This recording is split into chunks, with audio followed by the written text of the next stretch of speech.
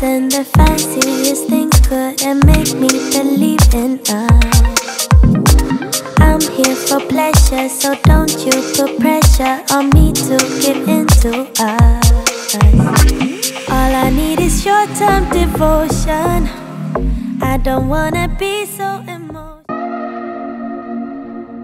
Alright guys, I'm going to be using this wig stand that I found on Amazon for $30, which is actually very good because it's extremely sturdy and very adjustable. So I've had several expensive tripods in the past that have lasted for like only a week. So when I found this one, I was like, girl, I need to tell everyone about this. The canvas head that I'm using is 22 inches, which is equivalent to standard sizing. If your head is larger, go ahead and get a 23-inch canvas head or a 24-inch canvas head. This is the wig cap that I use because it's very stretchy and it fits me and my clients perfectly. It's also very breathable and it comes with adjusting in the back. Time to put the wig cap on. Be sure not to pull on the wig cap. This will adjust the sizing of your wig and you'll be making the wig technically larger. Instead, naturally place the wig cap on the head. I recommend using T-pins to hold the cap in place. You'll also need these T-pins to hold the closure and the bundles in place as well. Now girl, it's time to sew the closure down. First, let's place and center the closure using the front part along these two lines. So that little part right there. Next, you want to go ahead and place the closure on the cap and slide it a teeny bit above the cap. Just a little bit before it, and now you want to T-pin it. As you're laying the closure flat, make sure there is no space or gaps underneath the closure. This will make it bumpy and not lay flat. Instead, make sure it's laying extremely flat by just tugging on it a teeny bit and then going ahead and T-pinning it down. What I like to do is just braid the hair in the front just to get it out the way. And I'm going to be using a curved needle. You can be using black thread or brown thread, but my brown thread is not as sturdy, so I'm going to use black thread. Usually with color hair or with blonde hair, you want to go ahead and just use a nude color thread so that it looks seamless if you were to ever part it or anything. So to start sewing, I am going through the cap and I'm going through the closure. And I'm going to just loop it around once, pull it through to knot it, and do this about 2 to 3 times before I move on, okay? So let's go ahead and speed this part up. A lot of things in this video are going to be repetitive, so you'll find that I'm not going to slow it down a lot because I have several videos on me making a wig, but I feel like this is very self-explanatory once you see it the first time.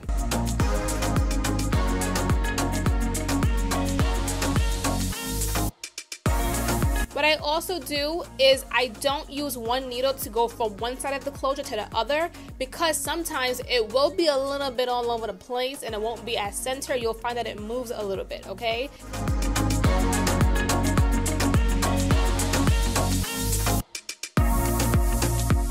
To lock it, I'm going to just twist this twice, put the needle through, and then do this 3 times. Another way to go ahead and lock it is by putting the needle through and then wrapping the thread around the needle twice. So there's 2 ways to kind of lock it that I do, so you'll see me change between both depending on how I'm positioned in the video.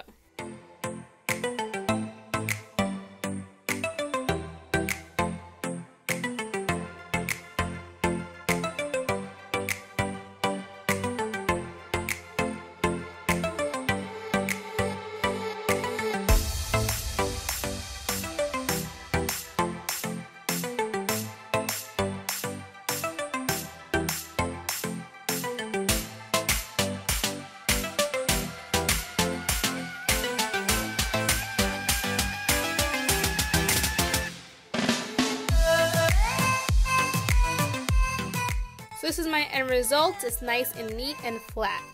Time to sew the bundles down, the best part.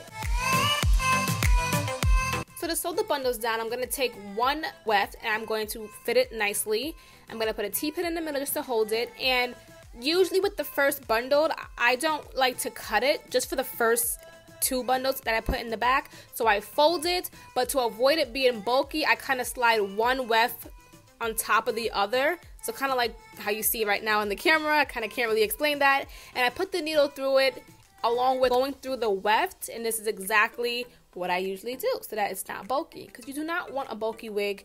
You do not want it to be lumpy. You want it to still feel very nice and seamless, even with folding the wefts.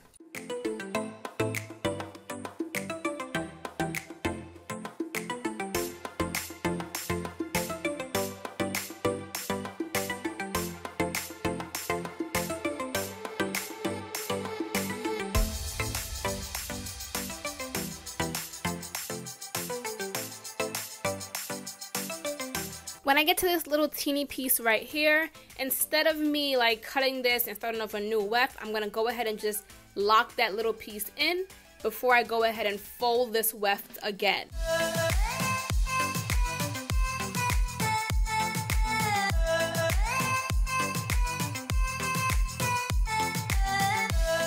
So for this video, I used 4 bundles, and this is hair from Diamond Virgin Hair, in case you were interested. I did a video with them in the past before where I did no baby hairs, and you guys loved the nice sleek hair. So I went ahead and I used their hair again to go ahead and create this look. So you see like how the middle part right there has a large gap, large section, and on the sides it's a little bit more narrow. What I like to do is just make short little pieces until everything is kind of evened out.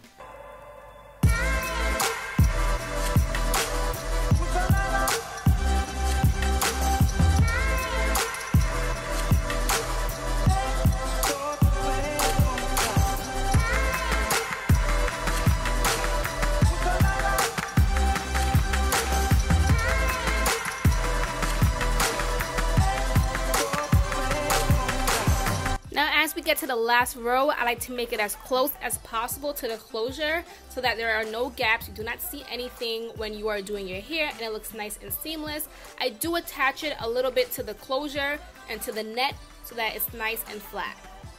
This part is very important because this kind of determines if your head is going to be a square top on top or if it's going to lay nice and round. So be very careful and keep that in mind when it comes to sewing the closure and the last row down. Now it's time for styling. I'm going to straighten it for now and just go straight into straightening the closure. Something important to keep in mind, when you get to the back, part a little piece of hair to cover up the wefts and the thread. And I'm going to be using some styling foam just to set the flyaways and keep those things down, honey.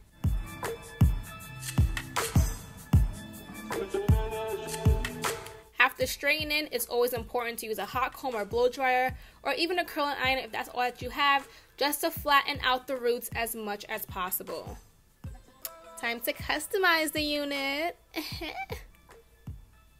So this is how it looks inside. It looks very neat to me, but there is this little piece of black part that we have to get rid of so that the closure looks as natural as possible when we put it on our head.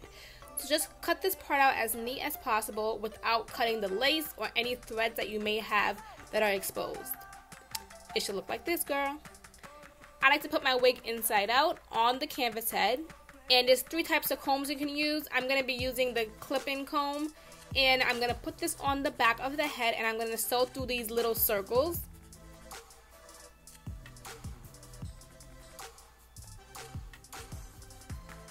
And I'm gonna actually put 5 combs, but I only showed you guys 3. So with the back comb, I put 2 on each side of that, and then I put 2 on each side of the front part.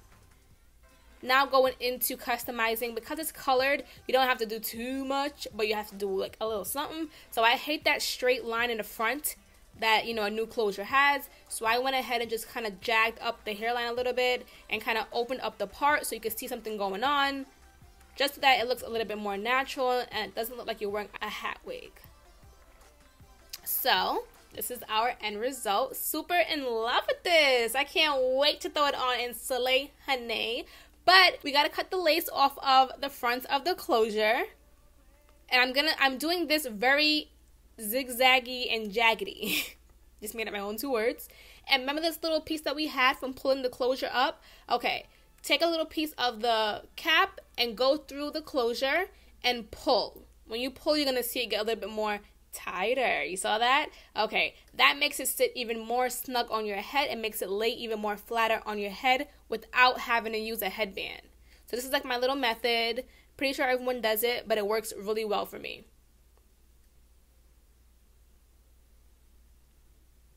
Now for the other side, you're going to do the same exact thing, and then you are done, and you can go ahead and put it on your head.